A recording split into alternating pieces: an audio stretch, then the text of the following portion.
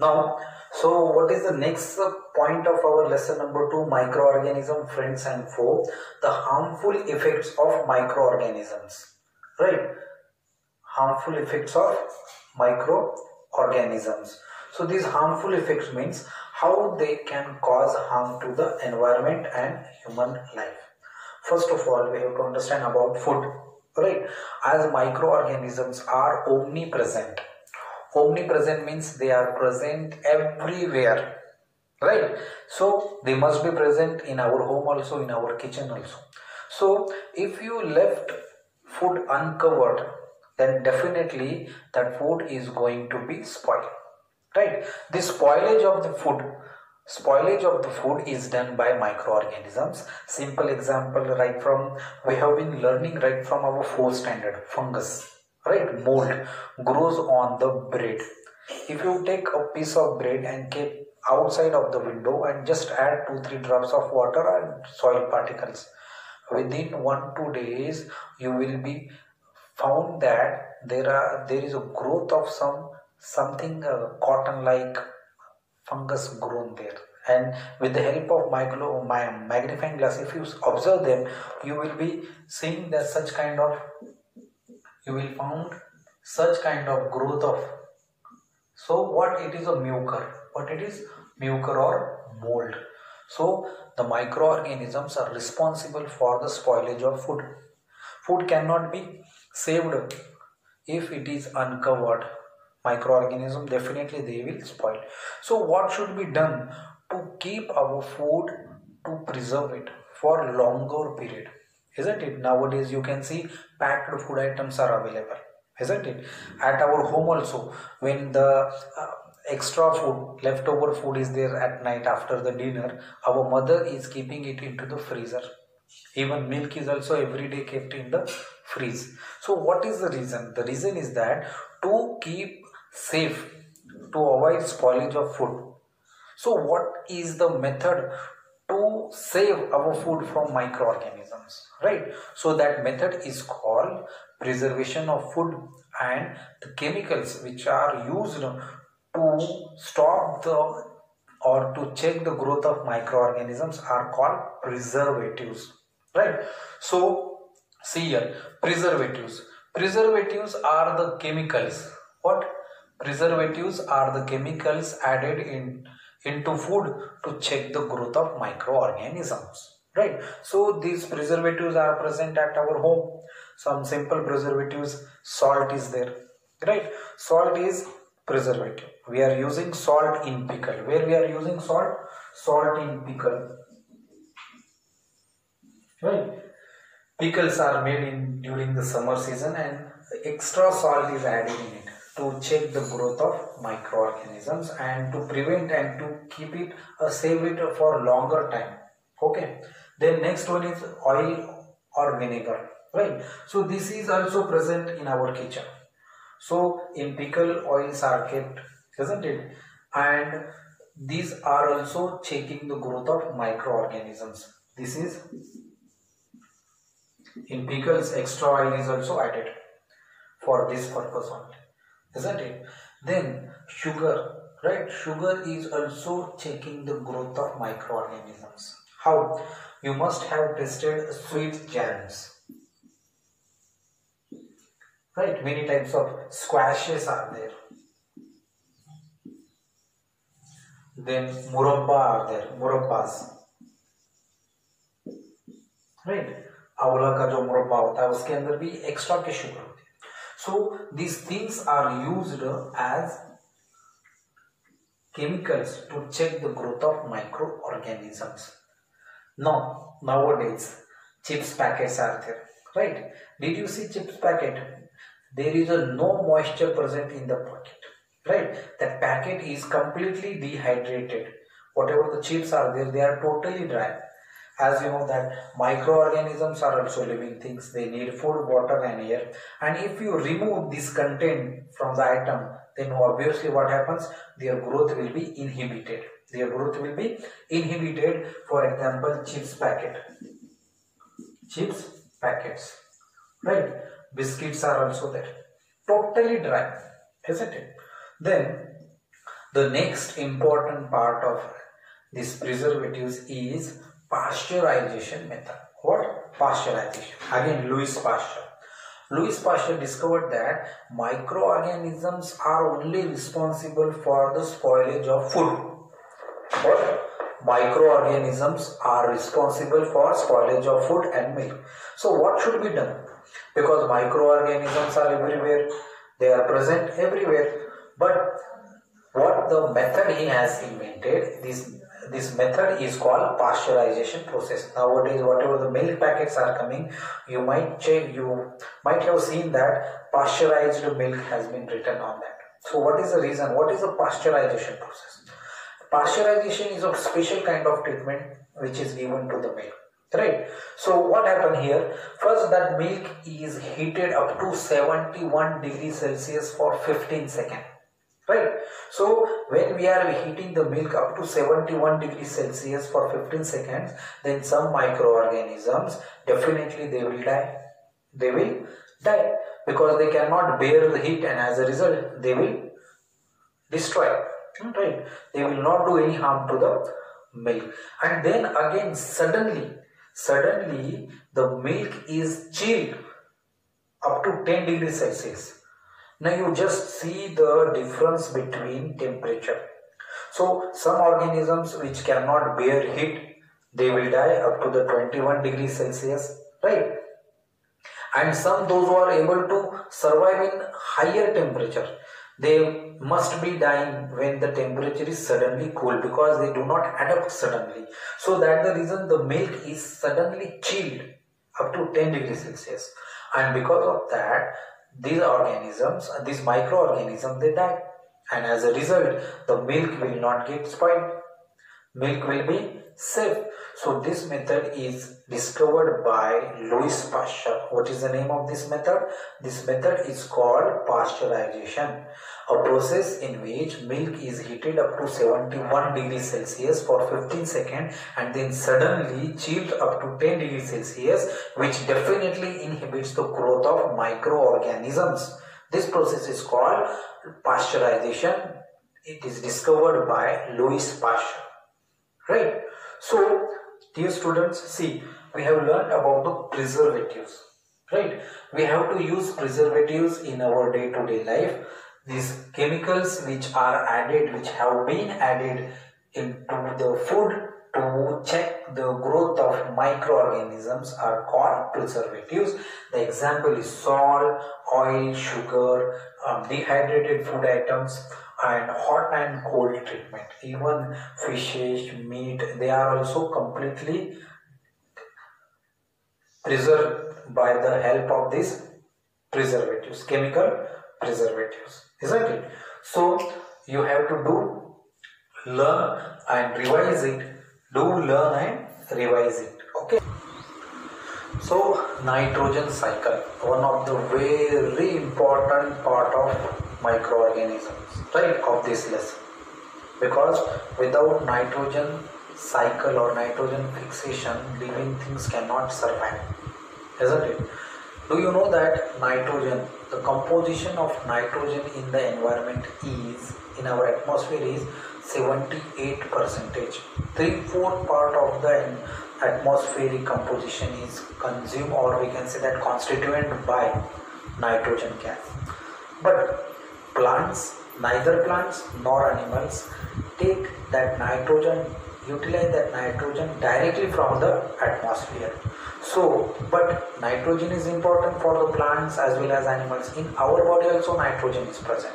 In plants also nitrogen is present, because plants require it for the protein synthesis. Without protein they cannot without nitrogen they cannot synthesize protein. So nitrogen is one of the essential part or constituent of living things. Then how this nitrogen is obtained by the plants and in animals? So this is done because of microorganisms, right? So students, we are going to understand the nitrogen cycle in detail, right? So this is called biological fixation of nitrogen, right? Biological, bio means again it is concerned with the life, and some bacteria and fungi, algae, they are involved in it. So that's the reason this is called biological fixation of nitrogen. Now first of all we will see how it is happening, and then we will go for each and every step in detail. First of all, you see that atmospheric nitrogen. Nitrogen is 78% in the environment, right? That nitrogen is going into the soil, but directly it cannot go. Here what happens, this nitrogen is converted into nitrogenous compound, right? Nitrogen is converted into nitrogenous compound, and that nitrogenous compound is absorbed by the plant, right? This nitrogenous compound means what happens? Nitrogen cannot absorb directly, so it has to be converted, right? It has to be converted into the small salt that are dissolved in water, and that dissolved water, right? That dissolved salt inside the water, along with the water, these minerals are absorbed by the plants for the protein synthesis, right? Okay, and then it is used by the plants, and then plants are eaten by animals. They again produce nitrogenous waste through their excreta, and when they die, their dead body is again going into the soil by decomposition, and then again this nitrogen is returned to the environment in the form of gases, right? How it is possible? It is not so easy. Some microorganisms are involving in these processes, right? Now look at this. There are 2-3 methods of nitrogen fixation into the soil. The first method is biological, in which microorganisms are used. Second method is physical method. In that what happens, whenever the lightning is there, this lightning directly deposits this nitrogen into the soil, right? Then third method is chemical method. So chemical method means when farmers, they are using chemical fertilizers to spread on the land for the increase the fertility of the soil, as well as the industrial waste, in which chemically added liquor, wastewater is directly thrown on the ground or into the soil. That is also the nitrogen fixation by chemical. Okay, chemical method. So now atmospheric nitrogen is there. That atmospheric nitrogen, first some bacteria and blue algae turns that atmospheric nitrogen into ammonia and ammonium ion, right? Ammonia and ammonium ion. This ammonia and ammonium ion, they are toxic in nature, so plants cannot utilize them, right? So some microorganisms, they work on this ammonia and ammonium ion, and they convert this into nitrites and nitrates. So these nitrites and nitrates, right, these are the nitrogenous compounds. So nitrites and nitrates, they dissolve in water. Nitrites and nitrates, they dissolve in water. They are water soluble, and along with the water, once they get deposited under the soil. So how it is possible? Because of some bacteria. So nitrosomus bacteria. Nitrosomus bacteria is responsible to convert this ammonia and ammonium ion into nitrates and nitrites. See how the important role is there. Then if it is not converted, then plant cannot utilize that nitrogen. So before utilization, this nitrogen must be converted into nitrogenous compound, so that can be dissolved in water, and when it get dissolved in water, plants along with the water, it get absorbed and utilizes it, right? Utilizes it. So understood? So atmospheric nitrogen is there, it comes into the environment, and here under the soil, some microorganisms and blue-green algae, bacteria and blue-green algae converts into ammonia and ammonium, and this process is called denitrification. This process is called nitrification. This process is called nitrification. When the nitrification takes place, it converted into nitrogenous compound, and this nitrogenous compound dissolved in water, it get absorbed by the worm along with the water by plants and used for protein synthesis. This is called assimilation. This process is called assimilation for protein synthesis. See, without nitrogen. Plants cannot produce proteins, and if the protein is not there, the proper development of the plant will not take place. So that's the reason this nitrogen is very important to reach to the soil. From soil it gets absorbed by the plant, and by assimilation process it is converted into, it is used to prepare proteins. Now this protein is eaten by animals. As you know that herbivorous animals, they eat these proteins, plant parts, right? And when these animals eat, actually it is what is happening, the transfer of nitrogen gas is taking place. Nitrogen, how? From atmospheric nitrogen to the nitrogenous compound, through, then it goes to the plants, and plants to the animals. And when some carnivorous animals, they eat other animals, right, and they also produce nitrogenous waste, and finally what happens, they will die. So when they will die, so what happens when they will die? Then their dead body is decomposed by again microorganisms. This process is called ammonification.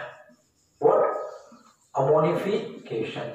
The dead organic matter is converted into again their basic elements, right? So this process is called ammonification. Again, this is done by some saprophytic fungi and some bacteria, right? Then again, see, now nitrogenous compounds are present into the soil. So these nitrogenous compounds are again utilized by some microorganisms, some bacteria, right? And they utilize these nitrites and nitrates and converted it into again nitrogen gas and return to the environment. See what happens. Some bacteria, they are converting this ammonium ion and ammonia into nitrogenous compound, and some microorganisms, some bacteria, whatever the nitrogenous compound they are utilizing, and again it converted into the nitrogen gas. This process is called denitrification. So by denitrification process, the nitrogen is again sent to the environment in the form of gas, and in this way the percentage of nitrogen gas remains constant, that is 78% into the atmosphere, right? So this is called nitrogen cycle. It is one of the important part of this lesson. This entire lesson is very important. So nitrogen cycle, what happens? The biological fixation, right? Actually it is a biogeochemical cycle, right? Biogeochemical nitrogen fixation. So here the atmospheric nitrogen is deposited into the soil in the form of nitrogenous salt that can be absorbed by the plant with the help of blue-green algae and bacteria by the process of nitrification. Then after utilization, these dead animals again, they decompose, their body again goes into the soil, and here some denitrifying bacteria, they convert this nitrite nitrogenous compounds into again nitrogen gas to send it back into the environment, and thus it helps to remain the percentage constant into the atmosphere, that is 78%, right? So this is a very important cycle. You have to do it 3 to 5 times, learn it. It is not at all very hard, it is very easy. It depends on your practice, right? So nitrogenous waste, right? Nitrogenous waste, this ammonification. Then again, what is assimilation? Then again, nitrification and denitrification. These definitions are also very important, right? So you have to learn it. Microorganisms are also responsible for diseases, right? Now first of all, we have to understand what is the meaning of the word disease. Disease means a condition of our body in which we are unable to do our day-to-day activities, right? So unhealthy body is caused as disease, is called as disease. The body which is unhealthy, isn't it? Physically, mentally, or some internal disorders are also there. So some microorganisms are responsible for that. So diseases are of two types. Number one is communicable diseases. What it is called? Communicable diseases, or one more name is there for this, infectious diseases, right? Which can get infection from patient to healthy person. So communicable diseases. How we can define a communicable diseases? Diseases which can spread from a patient to a healthy person, right? From one person to many other persons, right? They are called communicable diseases. See, this is a patient. What? It is a patient, and this patient, if it sneezes in the public places, right? If he, whatever the things he is touching, coughing, right, or whatever the food we are sharing with this patient, then these healthy people, they will also affect by the same disease within few days. So the disease which will cause, or which is causes from patient to healthy persons, such diseases are called communicable diseases. Such example is that TB is there, cold is there, influenza is there, chicken pox is there, dysentery, cholera, ringworm, food poisoning, hepatitis, then malaria, dengue, chikungunya, and number of diseases are there. So the diseases which spread from a patient to healthy persons, such diseases are called communicable diseases, and these communicable diseases can spread, their mode of transmission is also different, right? Some communicable diseases, they spread by air, some are by water, some by direct contact, some are spread by food, right? And some are spread by the insect also. Insects are called vectors because they carry germs from this one person to another person. So they are called as vectors, right? These insects are called vectors. So first we will see that diseases which are caused by air. Some diseases is spread through the air. Their mode of transmission is there. For example, TB, tuberculosis. Then cold is there, influenza, chicken pox, polio. So these are the diseases which is caused by the air. Then by water, dysentery is there, cholera is there. So these germs, they spread through water and causes dysentery and cholera. Then by direct contact, right? Skin diseases are there which can spread by direct contact. Ringworm is among them. Then by food poisoning is also there, right? Food poisoning is there, and again hepatitis and cholera is there, which can be caused by the contaminated food as well as water, because these germs, they enter in our body, okay? So by any means. Then insects, through insects malaria and dengue are caused. They are actually plasmodium. What? Plasmodium.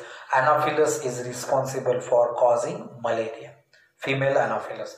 So communicable are the diseases which can spread from patient to healthy persons. So this patient to healthy persons are called communicable diseases or infectious diseases. And second type already we have learned in our lower classes, right? If you remember that, deficiency diseases. These deficiency diseases are called non-communicable diseases. They do not spread. They do not spread from one person to another person. In fact, the reason is that the lack of particular nutrient in their regular diet for a long period. Such diseases are called deficiency diseases. For example, night blindness, goiter, anemia. So many examples are there. Rickets is also there. So they do not spread from one person to another, right? But communicable diseases, they are dangerous because they spread from one person to other person by the mode of food, water, air, contact and insects. So that's the reason we have to be very alert to avoid ourselves in contact with these things, right? So we have to be every time very alert regarding the communicable diseases, right? We should keep proper distance whenever we are meeting with the patient who is having communicable diseases. And very few medicines are available, the communicable diseases which are caused by viruses, right? We have learned about the antibiotics. Antibiotics, they can fight against bacterial germs, right? Bacteria, fungus, right? But what happens, these viruses, these antibiotics will not work against the viruses, and that's the reason the diseases caused by viruses is very dangerous. For that we have to understand the vaccination process. In our next session we will go for the vaccination process. So understood? So microorganisms, they are causing disease to the animals, human beings and plants also. So first we will see that how they are causing diseases to the human being, right? So first of all, you see that viruses, they are responsible for different kinds of flu and chickenpox. Chickenpox is caused by viruses, and what is the name of that particular virus is varicella zoster. Varicella zoster is caused by, it is a name of viruses which is causing chickenpox in children, right? Polio is also there. So many diseases are there, but we will discuss only few examples here from textbook. If you go through the textbook, you will get number of examples that you will write in your notebook. Now see, bacteria. Bacteria is causing TB. What is the long form of TB? Tuberculosis. What? Tuberculosis. The person who is suffering from TB, right, whenever he is coughing, that cough is very dangerous because these toxins are present which is responsible for the spread of disease. And what is the name of that bacteria? Salmonella typhi. What is the name of? Salmonella typhi. It is the name of bacteria which is responsible for the disease called tuberculosis. Right. Now see, protozoa. Protozoas are also dangerous because Plasmodium, right, in that female Anopheles is there, right, which is responsible for malaria. So female Anopheles is mosquito. When that mosquito bites, then it is causing disease called malaria. Chikungunya, dengue is also there. You can find out which mosquitoes are responsible for that and what kind of water they require, whether they breed on dirty water, stagnant water or clean water. That also you should find out, okay, and tell me. Then next, again, these viruses, bacteria, protozoa, are they only causing diseases to the animals and human beings? No, they are affecting every living things. Plants cannot get saved by this, some kind of bacteria and viruses. See here, wheat is also having one disease called a rust of wheat, which is caused by the air and seeds, right? So these microorganisms are also responsible for the disease of wheat, right? The next is a lady's finger. Lady's finger, sometimes you might have seen that yellowish vein mosaic of bindi. So this is caused because of virus. This is caused because of virus, and this is taken by the insect. Those who are moving here and there, these insects, they are actually doing the work of vectors, carriers. They supply or they carries or transfer, right, disease causing germs from one place to another. So lady's finger is also suffering from this disease, yellowish vein mosaic of bindi. Then some citrus fruits like sour fruits, right, orange is there, amla is there, isn't it? So these are also not away from microorganisms. They are also causing diseases to them, and this is called citrus canker. What is the name of disease? Citrus canker. And these diseases are generally to the fruits which are sour in taste, and this is caused by bacteria. The mode of transfer is air. So in this way, this complete chart has given in your textbook. You should write in your notebook and learn them to attend the exam. Okay, so these are very important. So we have seen that plants and animal disease and bacteria, viruses are responsible for that. Microorganisms are responsible for the diseases, right? These viruses, bacteria are there. So what should be done to get protection against these microorganisms? So we can get protection with the help of vaccines, right? Edward Jenner first prepared vaccine against this smallpox in the year 1798, right? So what is meant by vaccine and how it is prepared, right? So what things are needed to prepare vaccine? Vaccine is what? Vaccine is made up of dead or weakened microorganisms or germs, right? Dead and weakened. What happens in vaccine? When they prepare this vaccine, they are injecting dead and weakened germs, disease causing germs, into healthy person. Now what will happen? As soon as this dead or weakened microorganisms or germs pathogen enters in our body, then our body immune systems start activation. It will be alert, and immediately as foreign invader, any germs enter in our body, our immunity starts fighting against them, right? It will produce antibodies to fight against germs. And what happens? This is a very important activity. So in future, suppose the same kind of germ is entering in our body, at that time our body will be prepared for that, because already we fought against that invader or germs, right, in our childhood. So that is called vaccination, right? Vaccine is produced by a dead or weakened germs, right, that is injected in our body, that healthy person's body. It will remain into the body to fight against the future attacks of the particular bacteria or viruses, right? So this is called vaccination, right? You might have learned about, or you have experienced when you were child, right? At that time your parents, they took you to the hospitals for these all vaccination. Number of vaccinations are there right from your birth to the age of 10. Up to 10 years also we have to be vaccinated, right, to stay against this to stay healthy against this disease causing germs. Nowadays you have learned that polio, right? Polio, cholera, diphtheria, whooping cough, many these diseases are there caused by bacteria and viruses, right? So polio has been eradicated from our country because of this vaccination camp. Because of this vaccination camp, the awareness regarding the vaccination is important, and for that government is using a number of famous personalities, right? They are using actors, cricketers to make people aware regarding the importance of vaccination. If they give vaccination to their kids in childhood only, right, when they are small, then these vaccines, they remain in their body, and they will be ready to tackle the future attack of these microorganisms, right? So this is very important. The first vaccine is made by the Edward Jenner in 1798, right?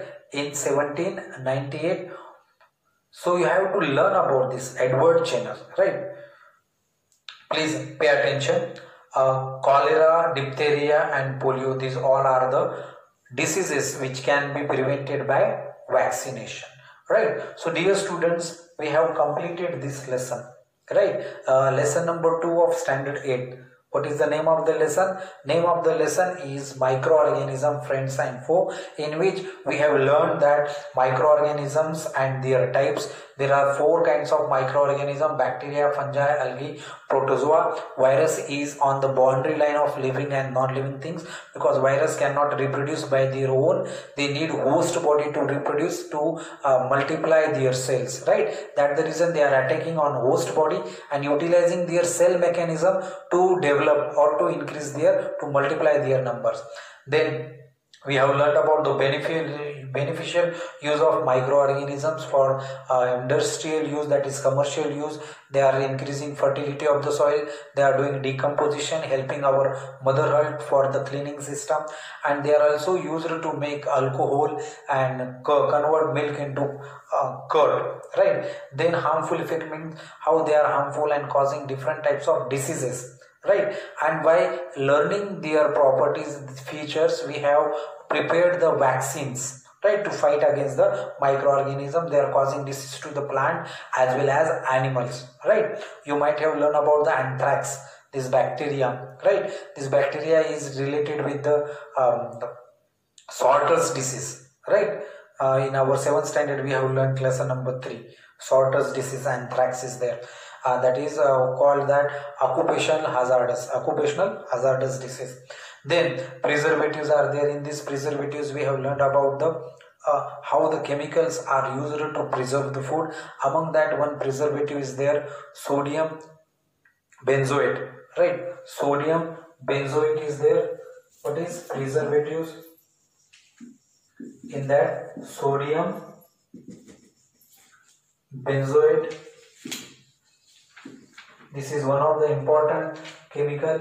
It is used, and one more example has given that you will read the lesson and you will get it. You will read the lesson and you will get it. You will read the lesson and you have to find out and underline in textbook, right? So if you read the lesson, you will see that chemicals, right? Some chemicals are added in preservatives. They are sodium metabisulfate and sodium benzoate, right? So keep it in mind, find out in textbook. And what homework I am giving you, you have to draw all the diagrams of this lesson. All the diagrams of this lesson. For example, amoeba is there, paramecium is there, spirogyra viruses, and rhizopus mucor. So these all diagrams you will draw and label them in our regular notebook, right? So we have completed this lesson. Even though if you have any doubt, you can contact me anytime, right? I am ready to clear your doubts, right? To clear your queries. Always welcome. Let's see how many will call me. Okay. Thank you.